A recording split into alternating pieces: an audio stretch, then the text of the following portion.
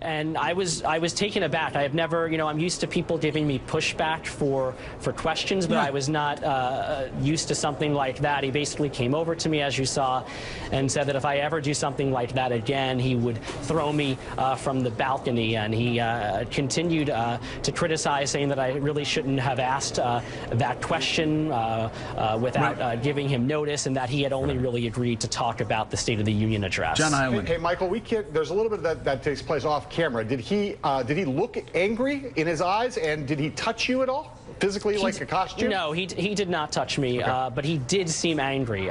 He seemed angrier than I have ever seen a politician talk to a reporter about a question that he or she didn't like. But he did not touch me. Okay. Do you think you threatened him in any way?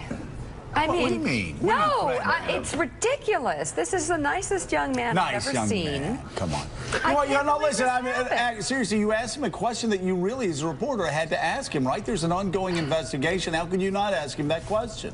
Yeah, I mean, well, that's the thing. The investigation's been going on for a couple of years, but it was just in the last 2 weeks that the investigation started heating up. A person who's reportedly a friend of his was arrested in Houston for apparently using straw donors to go above the campaign finance limits, and we really haven't been able to talk with him on camera about that. We've had reporters go to events of his on Staten Island, and they've been unable to talk to him about it. So when he was there, talking about the State of the Union, I thought it was the perfect opportunity to ask him a question that we've been trying to ask him for almost 2 weeks now. All right, Michael, thank you so much. We greatly appreciate you coming on the show.